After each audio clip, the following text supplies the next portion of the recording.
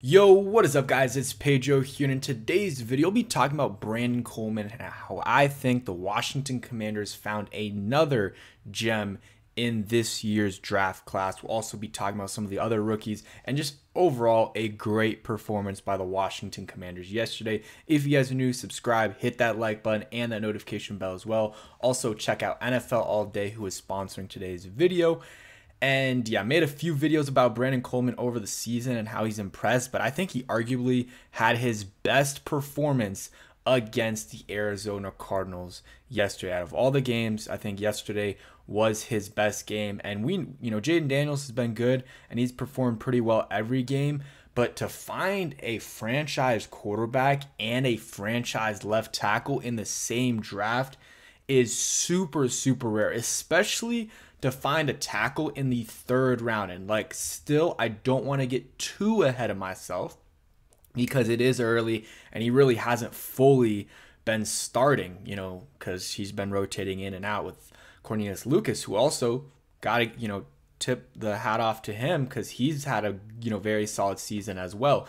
Brandon Coleman had an 86.6 PFF pass blocking grade yesterday. The other games, his grade overall wasn't that great. This was the first game his grade was pretty good. And I haven't gotten to watch the tape on him. The other games I was able to watch the tape and I thought he played better than the grade that PFF gave him, but it is what it is. You take PFF with a grain of salt. It's just another indicator. You have a bunch of different indicators, and yesterday, no sacks allowed, and the week before they allowed 2, I believe. One was on Coleman, but it's against Trey Hendrickson, so you kind of, PFF doesn't grade with a curve, but sometimes you do have to grade with the curve a little bit. But yeah, Brandon Coleman was good, getting some attention from Daniel Jeremiah doesn't tweet out a lot. He'll tweet out maybe a few times a week, besides promoting his own stuff and his podcast. So for him to put out a tweet saying Jaden Daniels isn't the only rookie Adam Peters hit on during the 2024 draft, Brandon Coleman played great at left tackle versus Arizona. That's some high praise, and he definitely noticed that during the game. I guess today he put out some stuff, but he doesn't put out a lot. He didn't put out any tweets yesterday during the game. So that's some high praise from Daniel Jeremiah, who obviously was a former scout in this league. He's been doing a lot of NFL draft stuff for a while now for NFL Network. Someone in the comments there also talking about Luke McCaffrey, who had a solid day. I mean, he really had just had one catch, but it was a good catch and a good throw by Jaden Daniels. I've been impressed by him as well.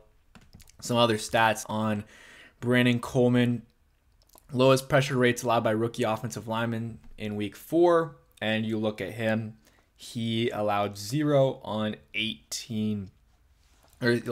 pressures on 18 pass block snaps. So shout out to Brandon Coleman there. Has had a good season so far, and he's coming off an injury from, the off season, which was unfortunate because he wasn't able to, fully participate in training camp. He started doing it the first couple weeks, but then got hurt. Wasn't able to play in training or in the preseason, and that slowed his development down a little bit, and made it so that they didn't want to start him right away.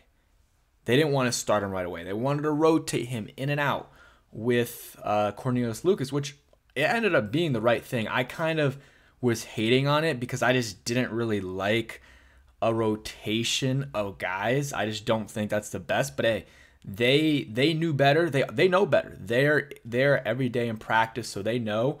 So shout out to them for making that really a good decision. But yeah, Brandon Coleman, he has been looking good at left tackle. He's very, very athletic. His vertical leap for an offensive lineman is off the charts. His 40 times sub 5. The only thing that he doesn't really have is the height and the weight, which I don't think it matters a ton. If you have the athleticism, I think that makes up for it. You can always put on a little bit of weight. He's just not super tall, and that's not a big issue in my opinion.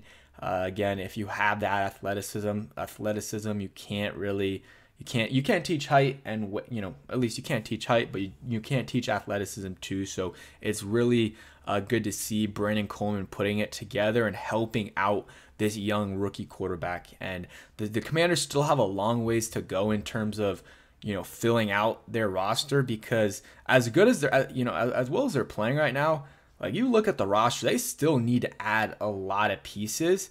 And it's really just Jaden Daniels is balling out and elevating everyone around him. And don't get me wrong, like the offensive line, Andrew Wiley has been balling out.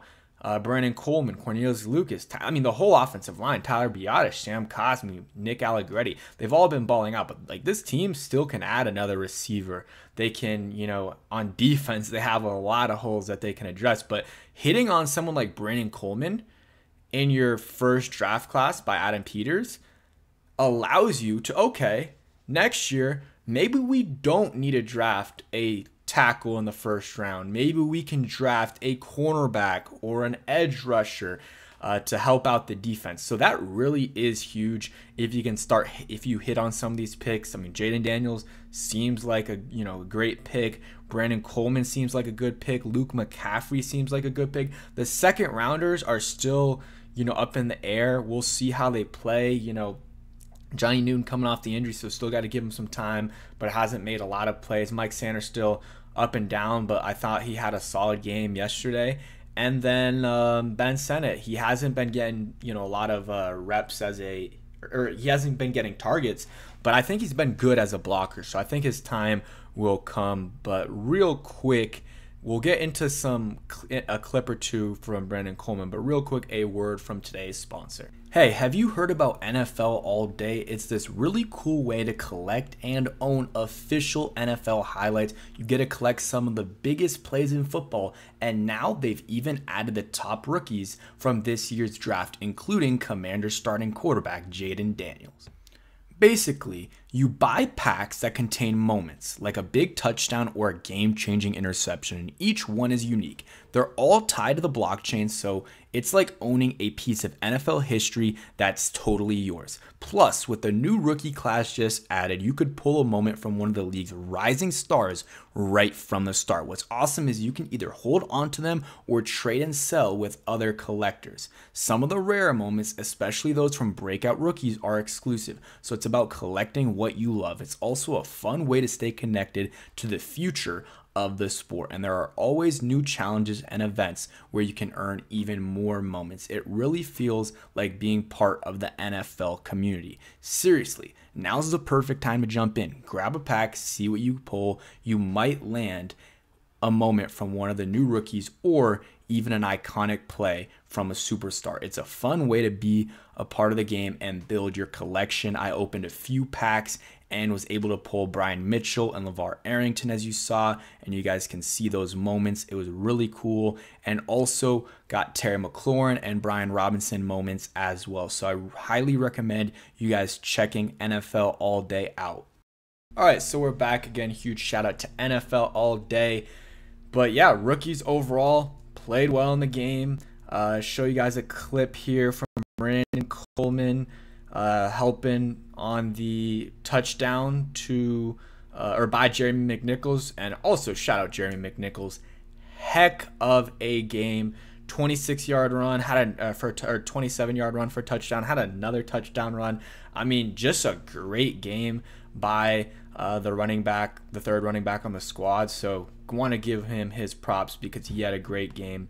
So here's a clip. Just really pay attention to Coleman. Where is he? I think Bates is here, Sennett's here, Coleman's right here. So just watch that, and I'm gonna not talk because it does mess up the audio a little bit.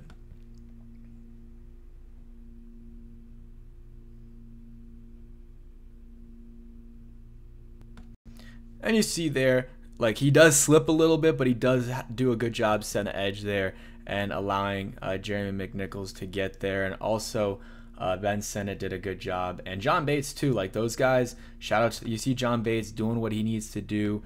And then I want to see if there's on the first clip, let's watch Ben Sennett here.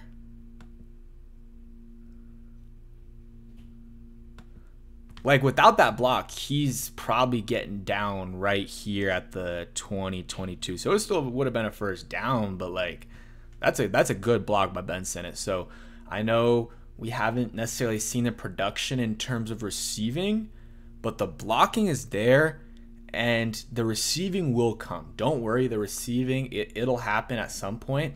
And he's learning behind Zach Ertz, who should help him out. You see what we didn't see it yesterday because he was hurt, but Trey McBride has turned into one of the better tight ends in the league, and he sat behind Zach Ertz, was also a second-round pick, and he's also in the same room as John Bates. I'm not saying John Bates is a stud, but he's a good blocker, and learning learning behind a good blocker and a good pass catcher, one of the better pass catchers of my generation, pass catching tight ends. So definitely want to give Ben Sinnott his props.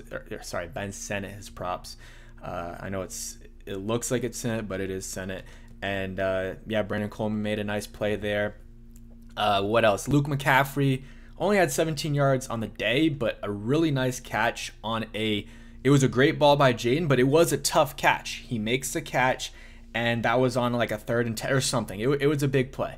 I mean, the game was already over, but you know what I'm saying. Like, it wasn't a 1st and 10 and he gets 12 yards. At least I don't think it was. It was a really good play by Luke McCaffrey, and he's been making a lot of tough catches in big moments, like the 4th and 1 or whatever, 4th and 2, whatever it was and against the Bengals. Might have been more than 4th and whatever it was. It was 4th down. Luke McCaffrey makes a huge catch. Jaden Daniels made a huge throw, and he gets down to like the 2-yard line. And he had a catch in the first game where he was down at the half-yard line. So he keeps getting close to scoring a touchdown, and he's been contributing. There really hasn't been a clear wide receiver number 2.